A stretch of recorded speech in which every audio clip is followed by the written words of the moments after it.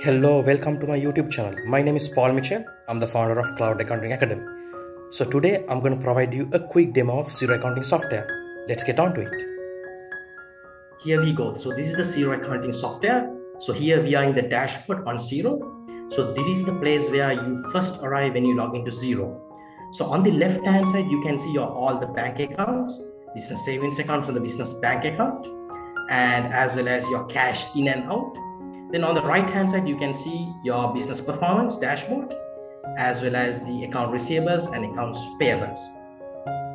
Now, if you take the business bank account, so you can see there are two balances. So reason these two balances are different. So there are 28 transactions that we haven't yet reconciled. So these bank transactions have been pushed from our bank straight into Xero.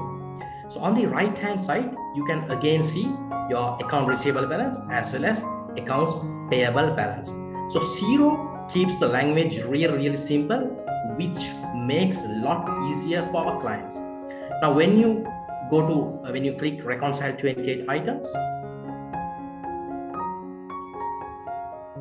you will be able to see on your left side of your screen your bank statement.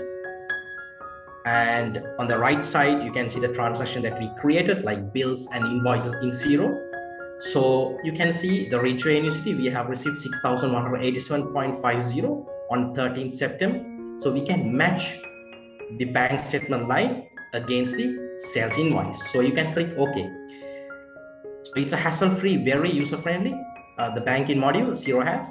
Then on 13th September, Truxton Property Management, you can see easily these two can be matched, and you can click OK, you match as well as you reconcile statement lines. And last time when the NAB banking showed up as a payee, so we coded as a bank fee automatically. Xero suggested was, so we can easily code this onto the bank fees by clicking OK. So what it does is Xero remembering 90% of the transactions. It really speeds up our reconciliation. So this is the quick overview of Xero, and I will see you on next video. If you like our YouTube channel, make sure to hit the thumbs up button and subscribe to our YouTube channel, and make sure you hit the bell notification. So whenever I post a video, you will get the notification. Until then, stay strong, stay with us.